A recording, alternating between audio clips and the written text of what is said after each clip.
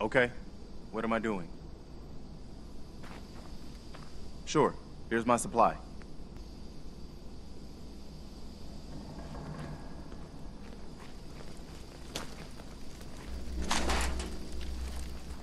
What? Who?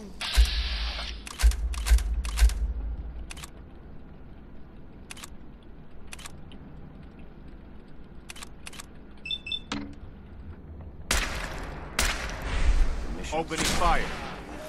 Oh, God! I think I got something over here.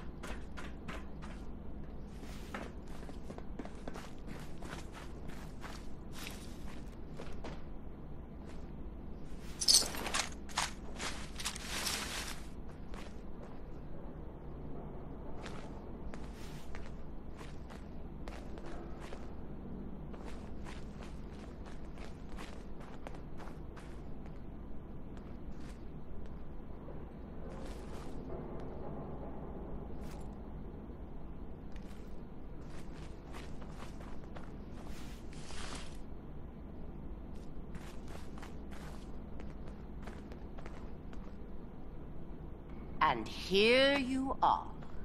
My life's work on the verge of ruin, all because of your efforts to find Stockton's supposed daughter. You do know she's most likely a synth, yes? If you are more than a hired gun, perhaps we can stop this before it's too late. Stockton's daughter is a synth? Why else do you think we attacked her caravan? After testing, we have well over a 70% confidence level of our initial diagnosis. I'd have to perform an autopsy to be sure. I'll give you a fair hearing. How considerate. What would you do if your family was destroyed by a synth right in front of you when you were but a child? Would you roll over and accept it? Or would you do something about it? What happened to you? In Diamond City, a lifetime ago, my parents and 8 others were massacred by someone. At first, we thought the maniac was human. But that was the day we learned of the Institute's latest creations, the synths. As long as the Institute walks invisibly amongst us, they strike without warning and control us from the shadows. I've dedicated my life to devising a test to detect these hidden synths, to root them out so they can be extinguished. Isn't that a goal worth fighting for?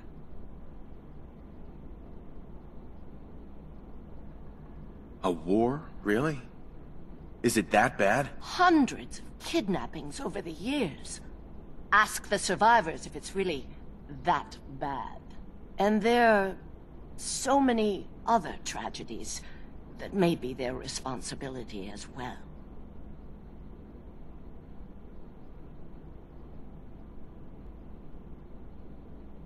You can't seriously want to kill all the synths. We most certainly do.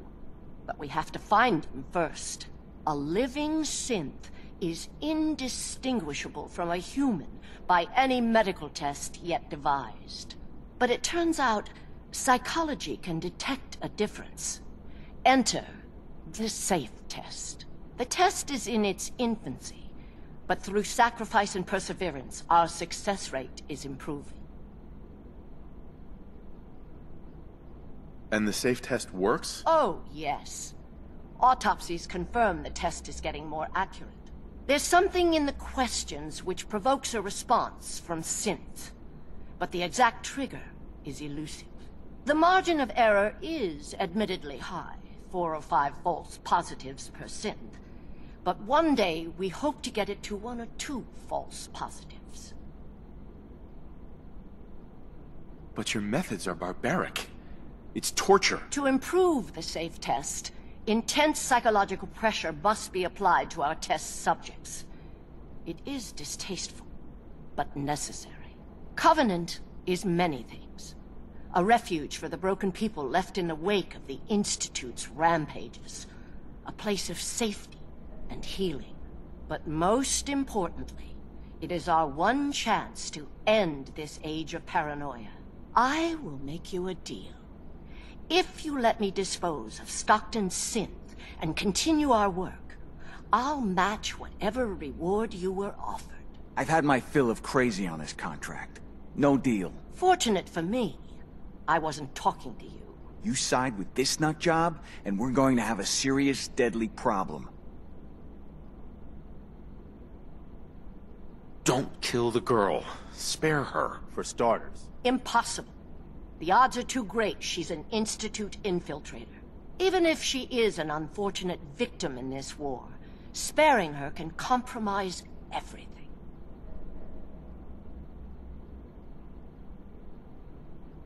Continue your work, then. The ends never justify the means, General. What she's doing here is wrong. I wish you hadn't said that. Are you threatening me, Dan? I have myself a code. That's not always good on my wallet, but it helps me sleep at night. I took this contract, and I will honor it, even if I have to kill you to do it. Wait. Covenant's a refuge? Over the years, we've recruited like-minded individuals. All of our lives shattered by the Institute. Covenant is primarily about administering and refining the safe test. But some consider the humanitarian side equally as important. If you destroy what's left here, their lives will be upended again. Don't kill the girl. For starters. Even if she is... Sorry. That's a deal I won't accept. The ends never justify the means. Then you'll just have to kill me. Do you have a minute? What is it? When we first met, I admit, I had my doubts about you. But you've done nothing but impress me. You're just who the Minutemen needed to bring us back from the brink. Why do you care so much what happens to the Minutemen? When I was a kid, the Minutemen were my heroes. They were the only good guys around, really. When I turned 17, I joined up with Ezra Hollis's company. He was one of the good ones. Really believed in the old-time Minuteman way. We had a few good years there. I felt like I was part of something bigger than me. Like I was really helping make the Commonwealth a better place. If things were so great back then, how did it all fall apart so fast? I'm sure there was a lot I didn't see or know enough to pay attention to. You know, the politics and rivalries and bad blood between the different groups. I guess General Becker was able to keep a lid on it, keep everyone more or less on the same team. But after he was killed, it all came out in the open. I couldn't believe it at first. These guys were supposed to be Minutemen. They were supposed to put their duty to the people ahead of everything else. You probably think I was pretty naive, huh? I guess I was. Still am, too. Even after everything, I still believe that the Minutemen can be what I always thought they were. The good guys. We are the good guys. We're doing our best. And a lot of it has to do with your example. So I guess what I'm trying to say is, thanks. Anyway, I appreciate you taking the time to listen. Anything else? No, that was it. We probably better get back to it.